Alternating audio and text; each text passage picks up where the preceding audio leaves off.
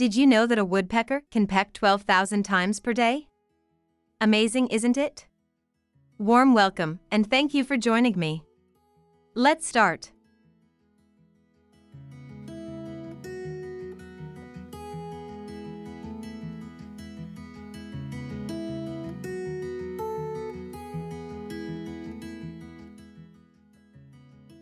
The spotted eagle ray, Aetobatus narinari, is a cartilaginous fish of the eagle ray family, Myliobatidae. As traditionally recognized, it is found globally in tropical regions, including the Atlantic, Pacific, and Indian Oceans. Recent authorities have restricted it to the Atlantic, with other populations recognized as the ocellated eagle ray and Pacific white-spotted eagle ray. Spotted eagle rays are most commonly seen alone, but occasionally swim in groups. They are ovoviviparous, the female retaining the eggs then releasing the young as miniature versions of the parent. This ray can be identified by its dark dorsal surface covered in white spots or rings. Near the base of the ray's relatively long tail, just behind the pelvic fins, are several venomous, barbed stingers.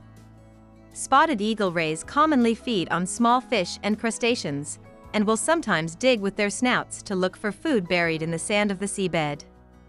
These rays are commonly observed leaping out of the water, and on at least 2 occasions have been reported as having jumped into boats, in one incident resulting in the death of a woman in the Florida Keys. The spotted eagle ray is hunted by a wide variety of sharks. The rays are considered near threatened on the IUCN Red List. They are fished mainly in Southeast Asia and Africa, the most common market being in commercial trade and aquariums. They are protected in the Great Barrier Reef.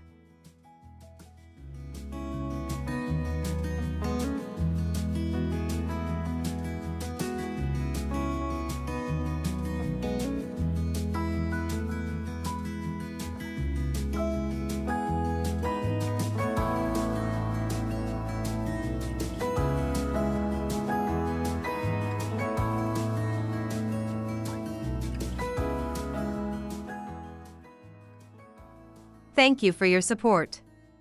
I hope to see you soon. Till then, take care of your family.